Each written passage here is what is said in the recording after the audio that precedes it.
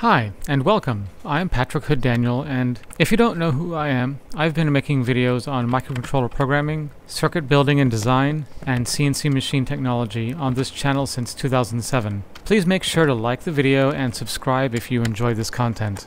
This video focuses only on connecting a plasma torch height controller and configuring Mach3 to use this feature.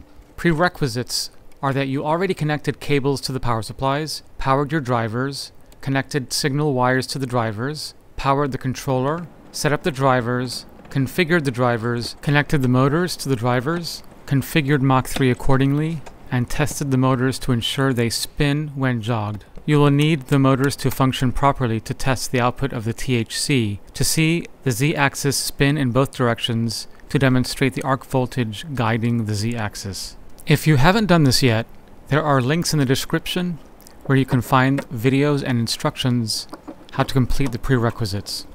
The plasma THC that I will be connecting to the Pokies 57 CNC controller is the PlasmaSenseOut and PlasmaSense. All of these components are linked in the description. The PlasmaSense is connected to the PlasmaSenseOut via a fiber optic cable to isolate the EMI from the plasma torch. I'm preparing a 10-conductor ribbon cable to the encoder connector on the controller. These components are a part of the cable pack I sell at buildyourcnc.com, link in the description. I will use only 3 of the ribbon conductors, conductors 3, 5, and 7. On the encoder's connector, conductor 3 connects to pin 8, which will be assigned arc up. Conductor 5 connects to pin 12, which will be assigned arc OK, and conductor 7 connects to pin 13, which will be assigned arc down. Since the ribbon cable is a bit delicate to be directly inserted into the PlasmaSenseOut device, and that the PlasmaSenseOut device is mounted on a DIN rail, I'll be using a cable and connector to connect from the ribbon cable to the PlasmaSenseOut. This way, the PlasmaSenseOut can live outside of the enclosure to be accessed if needed. The PlasmaSenseOut device will also need to be powered, so I'll be wiring the PlasmaSenseOut to the power connector of the controller as shown here.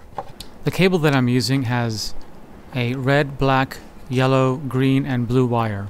In this case, the blue wire is connected to the pin 8 or conductor 3, the yellow wire is connected to pin 12 or conductor 5, the green wire is connected to pin 13 or conductor 7, the red wire is connected to the positive 24 volts DC, and the black wire is connected to the DC ground. On the PlasmaSenseOut device, terminal 6 is positive DC voltage, where the red wire will go. Terminal 5 is the DC ground terminal and where the black wire will go. Terminal 4 is the common terminal and will also be connected to the DC ground with a small jump wire between terminal 5 and terminal 4. Terminal 3 is the arc down terminal and will receive the green wire. Terminal 2 is the arc OK terminal and will receive the yellow wire. And terminal 1 is the arc up terminal and will receive the blue wire. Assuming everything is connected correctly, you can configure Mach3, plug in the power for the drivers, and connect the controller to the computer that contains the Mach3 software.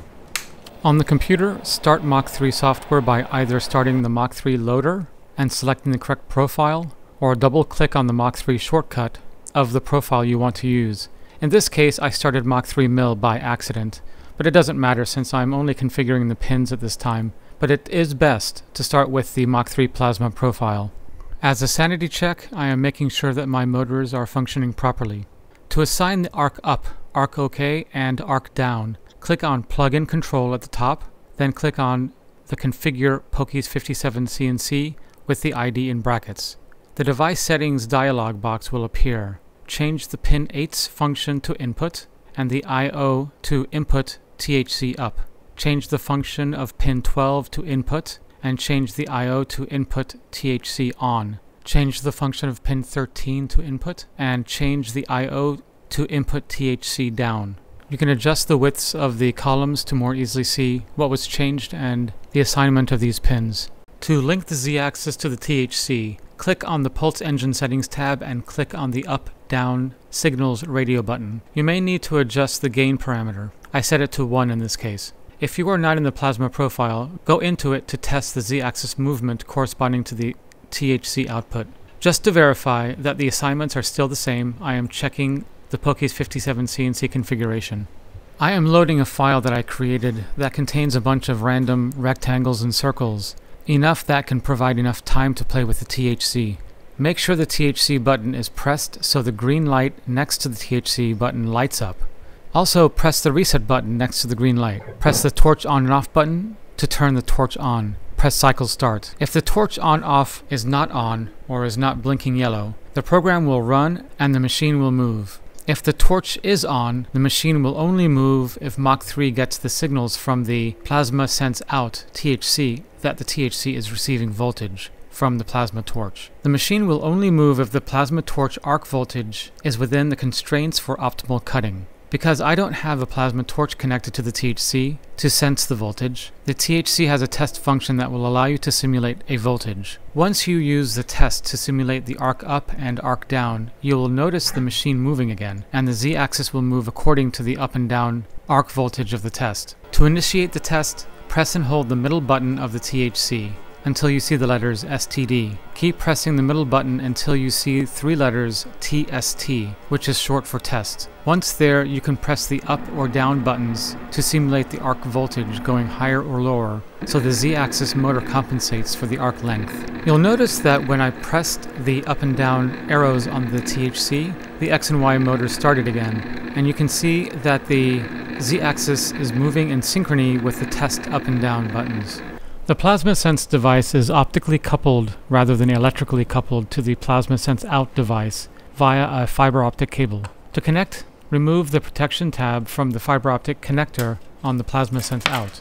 Remove the protection at the end of the fiber optic cable. Insert the fiber optic cable into the PlasmaSenseOut fiber optic connector, oriented as shown. The other end of the fiber optic cable is connected to the PlasmaSense device in the same way. To power the PlasmaSense, the 2 terminals next to the fiber optic cable connector will accept 110 or 220 volts AC. The live terminal is the farthest terminal from the fiber optic cable connector. The neutral terminal is the terminal closest to the fiber optic cable. The PlasmaSense device is connected to the plasma torch in one of 2 ways. One option is a plus and minus high voltage connection. Terminal 1 is the high voltage negative connection, and terminal 6 is the high voltage positive connection. The other option is to connect a divided voltage of plus or minus 10 volts. The divided positive connection is terminal 3, and the divided negative terminal is 4.